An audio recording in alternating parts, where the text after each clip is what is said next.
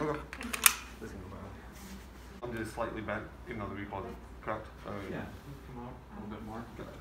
Yeah, just let your bringing your side up in front of you. Got it. Talk to the screen like you would talk to a person.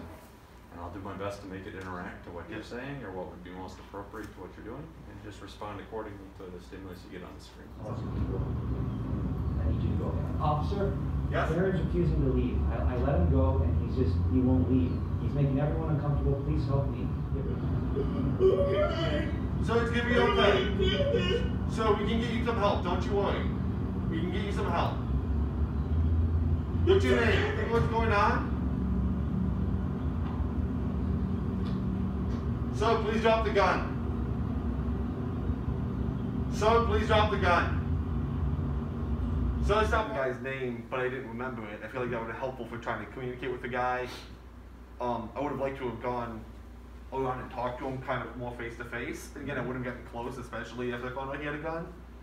But it would have. Could you see what he had in the vehicle? Yeah, I saw he started pointing the gun at it. What looked like pointing at his head from behind.